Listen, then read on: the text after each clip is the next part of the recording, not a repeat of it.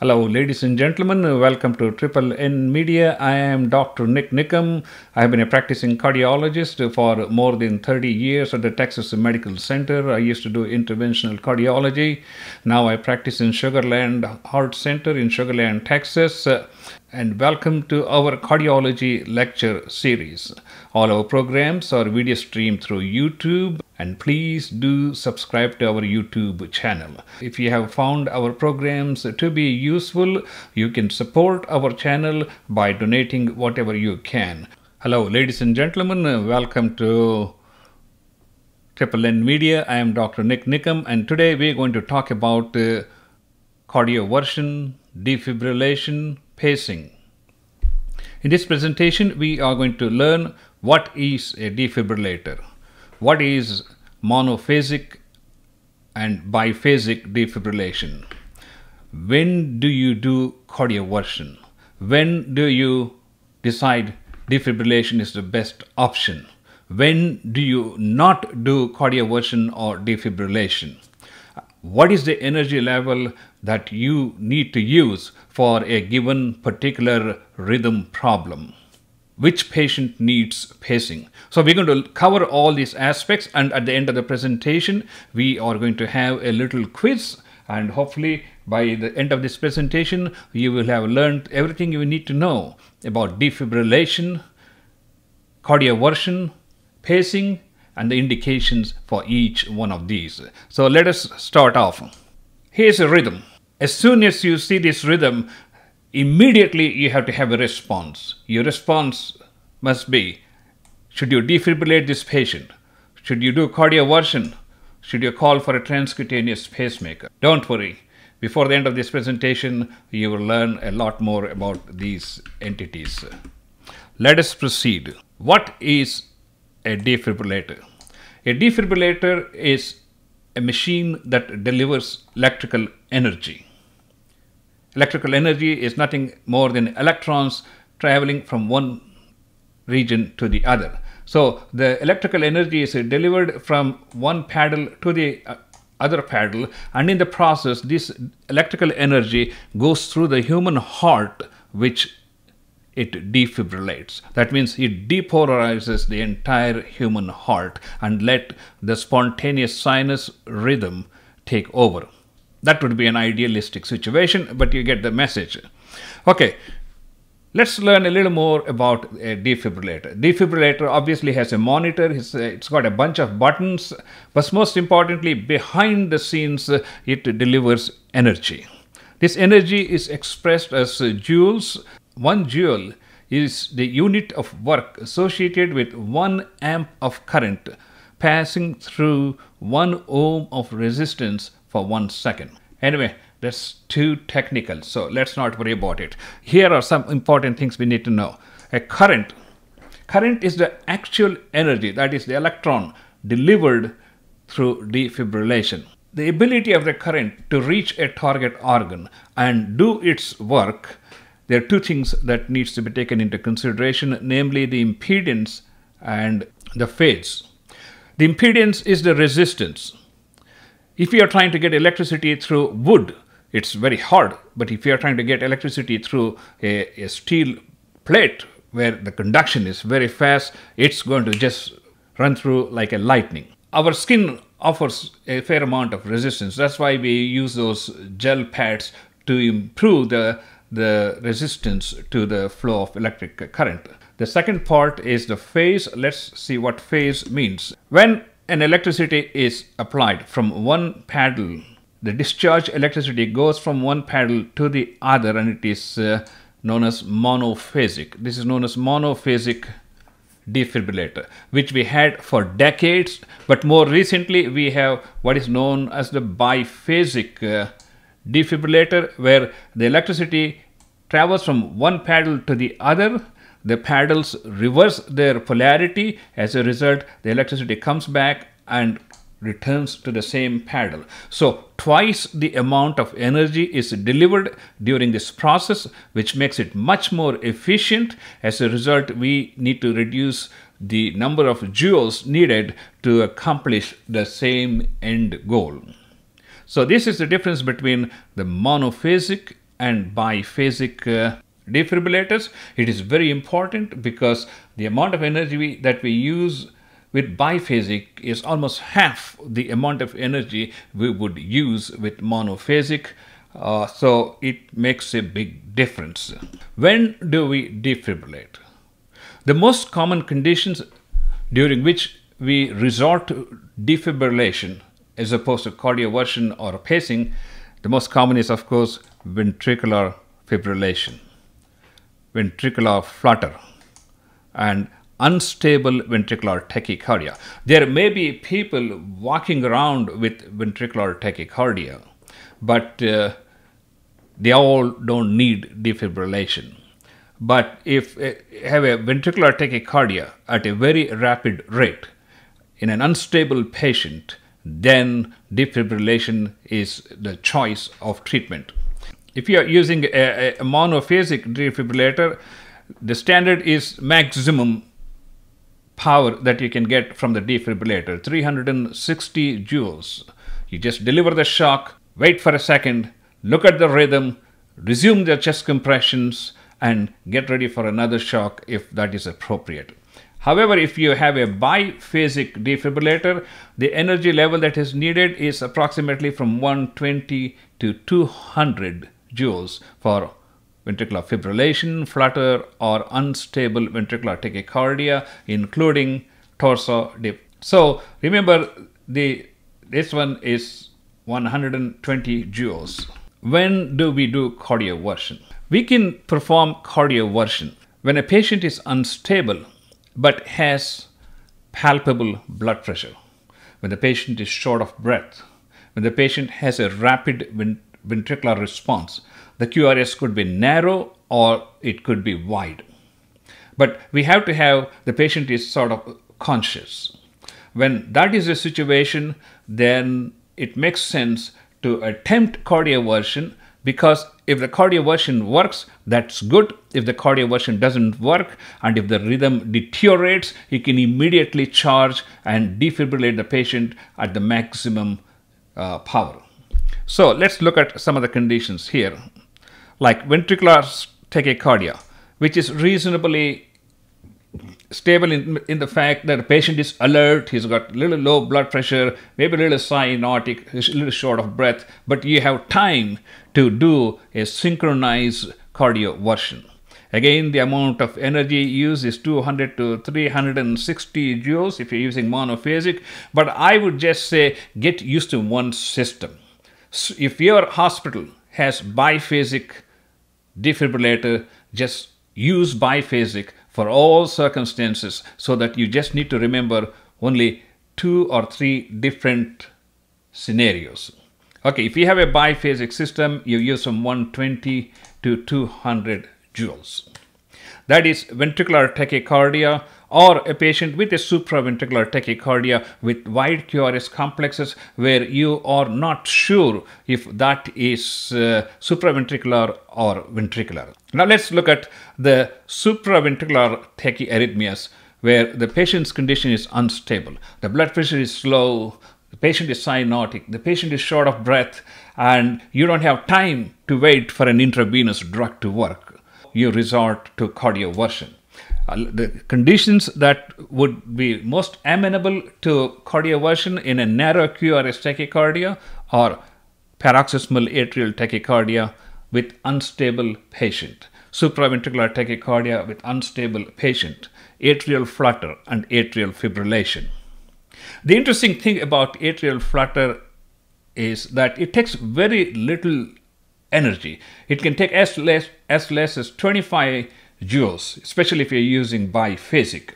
Anyway, for all supraventricular tachycardias with narrow QRS complex in an unstable patient, your standard mantra should be 50 to 100 joules. Atrial fibrillation takes a little stronger energy, so for atrial fibrillation, I would just start off with 100 joules. If that doesn't work, you can gradually increase it, but you don't need to go to full energy because it's not going to help. One condition where cardioversion may be unsuccessful is multifocal atrial tachycardia. So you may get this question in your written examination. Cardioversion for atrial fibrillation, atrial flutter, PSVT, MAT. So you need to remember that. Okay, so this is in a nutshell the indications for defibrillation, indications for cardioversion, and the amount of energy we use for each given situation. Now we're going to go through a series of rhythm strips, and it is your job to determine what the rhythm is, and then immediately you have to make a snap decision as what is your treatment of choice. So what I'm going to do is, let me read this slide so that you get oriented, because all the remaining slides have similar questions. What is your diagnosis? What is your diagnosis and treatment option for this patient? All right. So here you have a rhythm strip, and here are the options. Defibrillation biphasic 120 to 200 joules. Defibrillation biphasic 50 to 100 joules.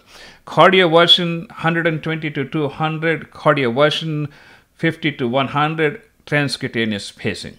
So these are all the options related, because we are talking about cardioversion, defibrillation, and pacing.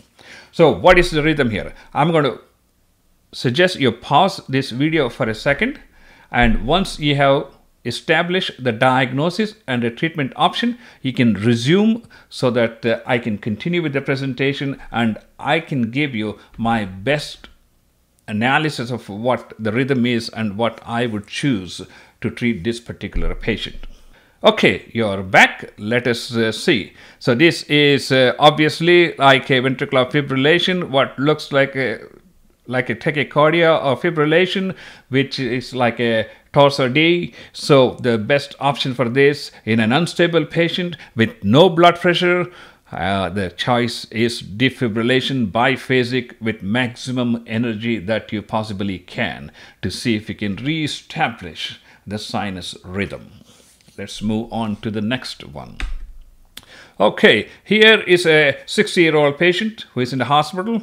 He has a blood pressure which is like 90 to 100. Patient is alert. Patient is talking to you. And here is a wide QRS rhythm, which is at a rate of, I'll have to say, like almost 140, something like that.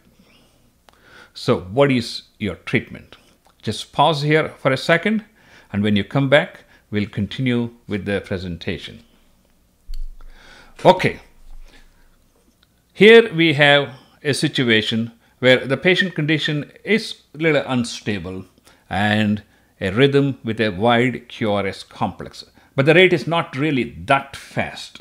The patient is alert. This is a situation where we may be dealing with ventricular tachycardia or possibly supraventricular tachycardia with aberration, bundle branch block. But to me, this looks more like ventricular tachycardia. What I would do in this situation is attempt cardioversion for ventricular tachycardia, and again I would be using higher energy level, that is cardioversion biphasic 120 to 200 joules. That would be my option. Pacemaker is not an indication here, and you don't need to defibrillate because you see clear, distinct R waves which the defibrillator can march and deliver a synchronized cardioversion. Okay, let's look at the next example here. What is your diagnosis and what is your treatment plan? I know some of you may be saying, well, there's nothing needs to be done here. But, sometimes if it's a young person, you would like to do something. So what can possibly be done that can change the outcome? This is almost like asystole. Just pause the video and come up with your diagnosis and treatment, then we will continue. Okay, basically what looks like we have a asystole. But this is a young person who was doing fine just half an hour ago. So you want to try everything possibly you can. So one of the things you can do is, of course, defibrillation or cardioversion is out of question because we don't have a discernible rhythm. So you may attempt transcutaneous pacemaker, but I doubt the outcome is going to be very much positive. Okay, this is an interesting tracing. What is your diagnosis and what is your treatment option? Pause the video here for a second. Write down your diagnosis, write down your treatment of choice, and then resume the video. Okay, you're back, and what we are dealing here is a wide QRS complex, but at the same time we are seeing P waves. But the most interesting point is there's no relationship between the P and the QRS complexes. The PR intervals varying. So in other words, the atrial P waves are marching on their own. The ventricles are marching on their own at a much slower rate. And especially if this patient is unstable with a low blood pressure, hypoxia, basically we are dealing with a patient with a complete heart block. And the most appropriate treatment would be, of course, you can put this patient on transcutaneous pacing. Atropine could be tried, but in a complete heart block, I'm not sure the atropine is going to be very effective because we have a AV block here and atropine reduces AV block. So I am not sure that we're going to get any profound improvement. We could use epinephrine or dopamine to support the blood pressure, but the most important thing is to improve the ventricular rate by using transcutaneous pacing. All right, let's move on to the next tracing here. Okay, here we have a fairly slow rate. Let me see. This is 1, 2, 3, 4, 5, 6. It's about like 45 heart rate. There are a lot of my cardiac patients who are walking around with a heart rate of 45 who are perfectly fine. But if this is a patient with chest pain who is in the emergency room with some EKG changes suggesting ischemia, especially in the inferior wall, where they have inferior wall ischemia, which can lead to severe bradycardia, which could be symptomatic. If that is the condition, what would you do? Pause here for a second, then resume when you have your answer. Okay, you are back here. So if this was a tracing from a patient with an acute myocardial infarction, of course, this patient would be going to the cardiac catheterization lab, especially in a patient with inferior wall myocardial infarction who are more likely to develop a severe bradycardia. The ideal thing would be to introduce a transvenous pacemaker before you proceed with the cardiac catheterization and possible coronary intervention. If this were not a myocardial infarction patient, but if the patient was unstable, you can try to give atropine 0.5 milligrams up to a maximum of 3 milligrams to improve the heart rate. You can start them on epinephrine to support the heart rate and the blood pressure. If those things really are not successful, you could consider using transcutaneous pacemaker to increase the ventricular rate. Let's go to the next one. Okay. What is your diagnosis and what is your treatment option here? Pause the video because this is an important tracing which we need to spend some time. When you're ready, you can resume the video. Okay, you are back, and what we are dealing here is a supraventricular rhythm which is irregularly irregular. It could be atrial fibrillation, but it looks like we see some distinct P waves, but the P wave morphology varies from beat to beat to beat. This is an example of a multifocal atrial tachycardia, which is most commonly seen in patients with a chronic lung disease.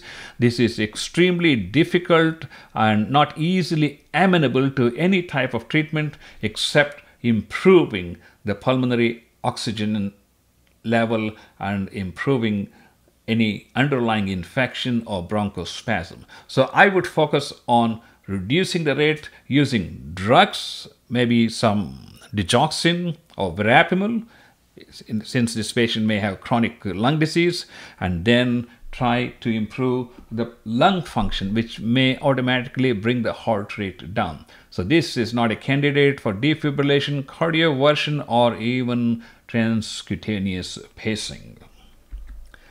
Okay, what is your diagnosis and what is your treatment?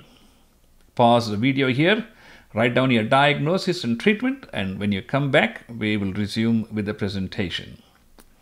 Okay, here we are dealing with a supraventricular tachycardia with distinct P waves and QRS complexes, T wave. This is a sinus tachycardia at a rate of 125. The sinus tachycardia is an abnormal rhythm, but we do not treat sinus tachycardia as such. Sinus tachycardia is usually due to infection, myocardial infarction, pulmonary embolus, sepsis, hypovolemia, bleeding, or any number of causes that can increase, including temperature, fever, toxemia.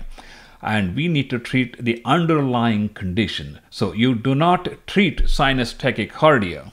You treat the underlying condition, which automatically changes the rate as the overall condition improves. So this is not a candidate for defibrillation, cardioversion, or pacemaker. Let's move on to the next one here. Okay, what is your diagnosis and what is your treatment plan?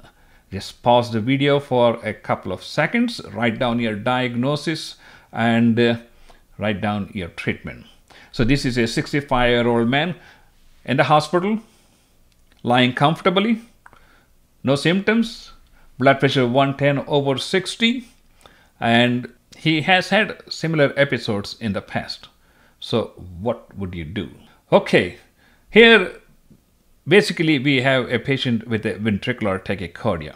But if the patient had recurrent episodes of ventricular tachycardia and he is hemodynamically stable, we can try to use drugs to convert this to sinus rhythm and maintain sinus rhythm. Of course, the medical treatment of arrhythmias is covered in our ACLS drugs program, which we would like you to please visit and watch that program. In this situation, I mean, if this is a sustained VT, you could possibly do cardioversion using 120 to 200 biphasic joules. And if the patient is unstable, obviously you're going to do defibrillation and try to establish the rhythm. If there's no pulse, you don't have time to play, so go out with a higher dose and defibrillate the patient and see if you can establish the rhythm. All right, let's go to the next tracing here. Okay, here is a tracing which has narrow QRS complex. What is your diagnosis and what is the underlying condition by just looking at the EKG, and what is your treatment option? Pause the video here, and when you're ready, you can resume. Okay, you're back.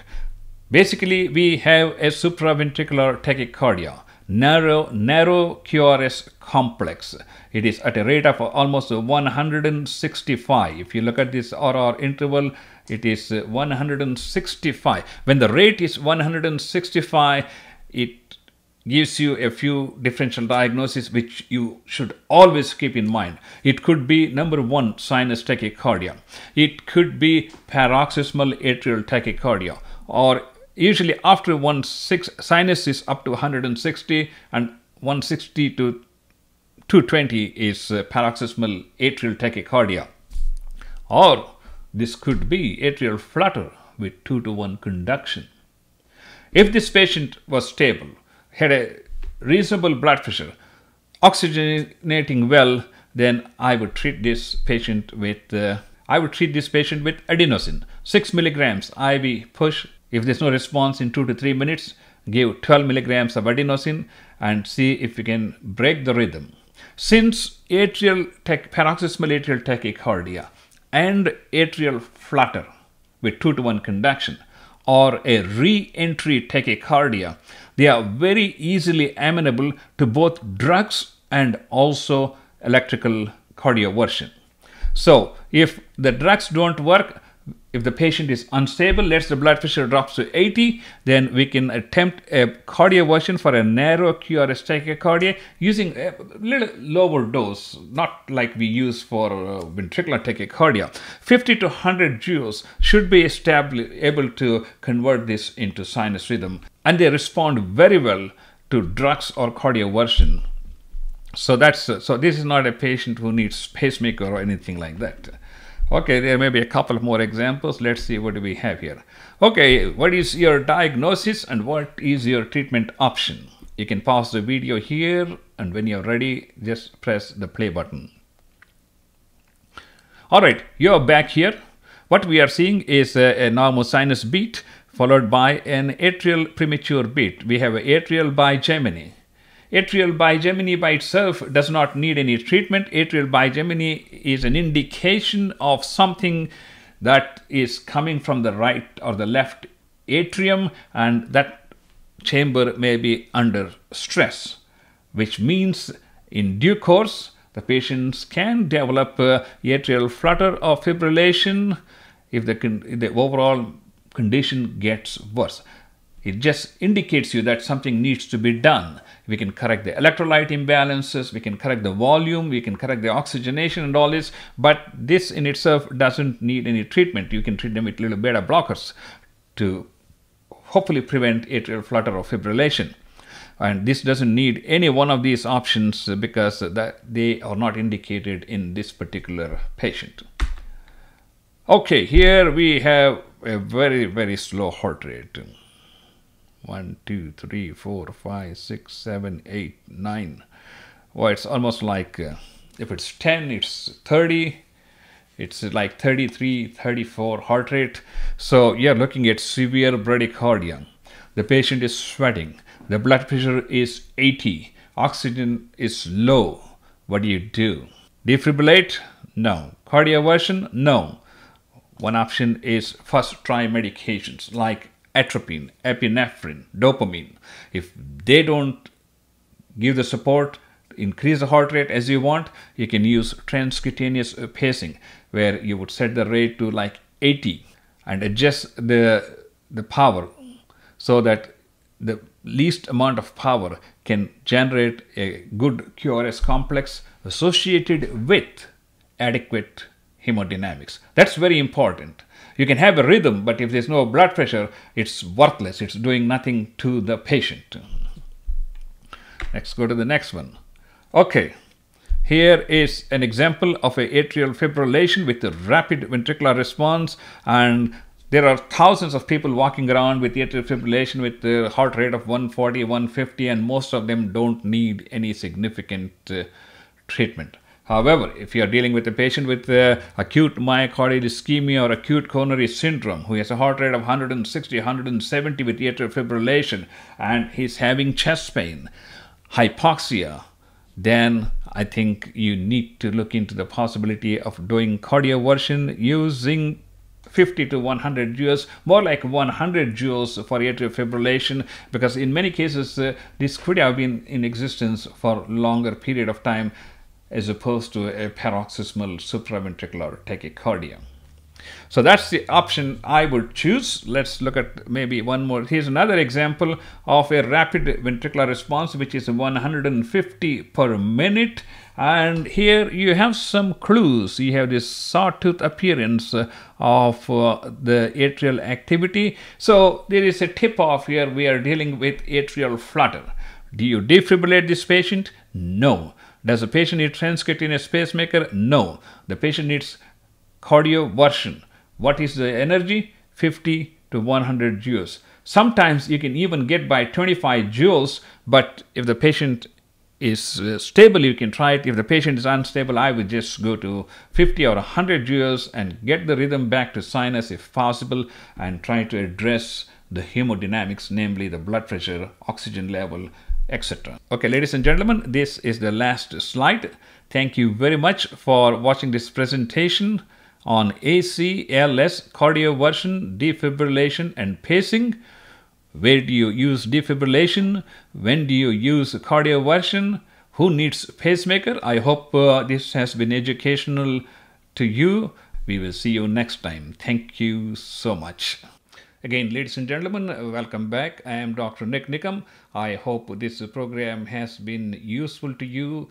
please do subscribe to our YouTube channel where we can bring you a lot of educational programs. If you would like to support this channel, look for the dollar sign on the right hand side of your browser and donate whatever you can. Thank you so much for watching. Until next time, I am Dr. Nik Nikam.